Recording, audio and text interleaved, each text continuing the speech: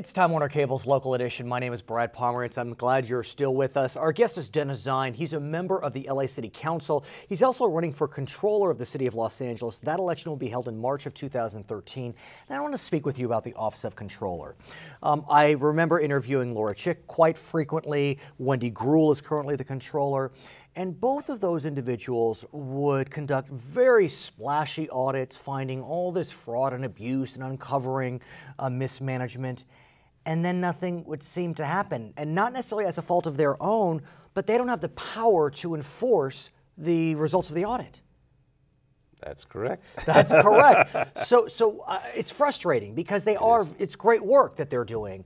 Is it the city council that can enforce the results of the audit?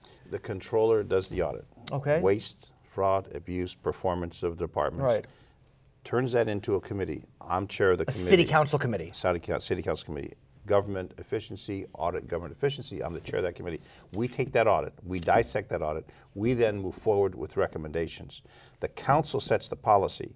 Then it goes to the mayor. He signs it. We change the policy, whichever the policy we're talking about. So do you feel as if, whether it be Laura Chick, whether it be Wendy Gruhl, have you been instituting the recommendations of their audits? Because I see the headlines, but I never really know what happens after the headlines. Well, after the headline splash, $7 million missing, $3 million, Coliseum Commission, building safety, you got scandal after scandal.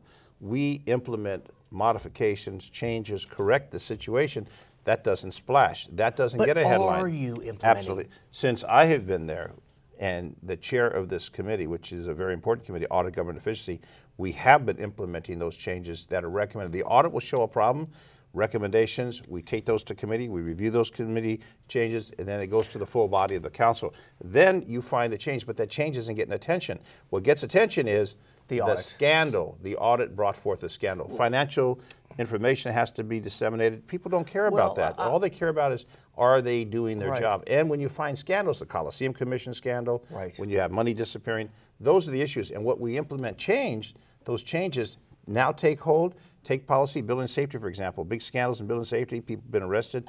That whole department has been modified, the operation has changed, we've implemented change, but it doesn't get the publicity. But what I'm wondering is, should it be that the controller actually has the authority to implement changes? Well, the way it works is the controller is independent. You've got the mayor, city attorney, and controller. you're elected. Only four controllers elected in the state of California. In the state of California. So what you are is the controller that works independent of the mayor, independent of the council, but you do the audit independent, and then you make recommendations with that audit to that body, which is the city council. But I want to push you a bit. I mean, should the controller have the power vis-a-vis the city to implement changes that he or she recommends? Or is it a solution looking for a problem that the changes are being recommended? You've got the separation of powers. You got the independence of the controller. You got the policymakers, which is the city council. If you start interfering with that, now you're going to ruffle the feathers of the council, because the council says we set policy. Controller does not and cannot set policy. But the independence of the controller's office is so important to remain independent from the mayor. That's why it's so important you have an independent controller, independent mayor, and the mayor is independent from the council. You've got the separation of powers. In the federal, you got separation of powers. One house reviews it, the other house reviews it, goes to the president for signature or a veto, whatever the case may be. We need to maintain that independence. At the same time, the controller can make recommendations, but it's up to the body of the city council. When I inherited this committee and I asked for it, there were 38 audits that were sitting that had not been acted upon, and the person who was in charge of it wasn't doing anything about it. I said, this is important. Audits are important, and the follow-up is critically important, or we're going to lose the system. Okay. His name is Dennis Zine. He is a member of the Los Angeles City Council. He is running for controller of this city. That election will be held in 2013. For Time Warner Cable's Local Edition, my name is Brad Pomerance.